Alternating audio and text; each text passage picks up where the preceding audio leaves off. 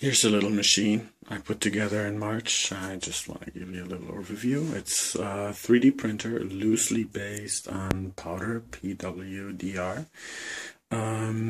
Most of the stuff is redesigned for good reason. And this is the basic machine. It has a control panel. It has a printed circuit board that I developed with an SD card connector.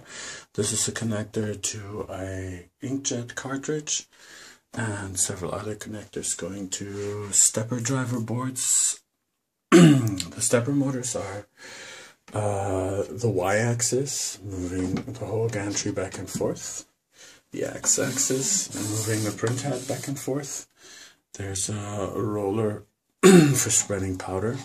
And there are two more motors down in here that lift these pistons up and lower them, which is required to get the powder spread. So the whole machine based on spreading and solidifying powder, like plaster, for example. And this is how the machine works. So we have the inkjet connection here. We have it goes on to the controller board. We have the stepper motors all here. I have a power supply, and it reads the data from this little SD card. And under this, of course, is an Arduino. So let's switch it on and see what happens. Okay.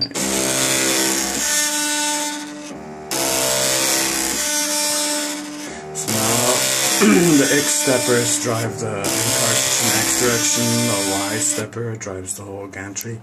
And if we look, we actually printed a few words, and of course we can print any pattern here.